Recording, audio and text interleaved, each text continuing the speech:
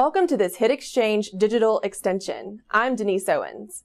We recently spoke with Italian futurist Vito Di Bari, asking him how technology will influence or improve rural healthcare. Here's what he had to say. Well, we all Skype our friends all over the world, and Skyping our doctor from a rural area for a virtual visit will soon be a routine. Do you remember the Cisco commercial, with the one with Ellen Page during the World Cup? You missed it? Okay, have a look at it. Doc, look who's in town. Ellen. Copenhagen. Cool, right? Vacation. But still seeing patients. Workaholics. I heard that. She said it. The new Office. See it, live it, share it on the Human Network. Cisco. Cisco has tested this technology in the US and abroad and launched a new commercial system.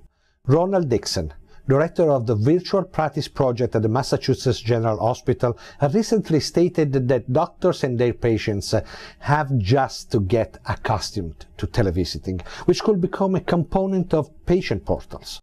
Virtual visits will not be able to always replace all face-to-face visits, but mobile smart devices already allow doctors to monitor a lot of health data, like blood sugar, blood pressure, and heart rate.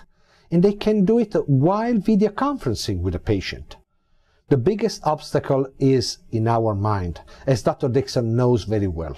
He said recently that we just need to change the rules and overcome the cultural barriers that currently prevent virtual visiting.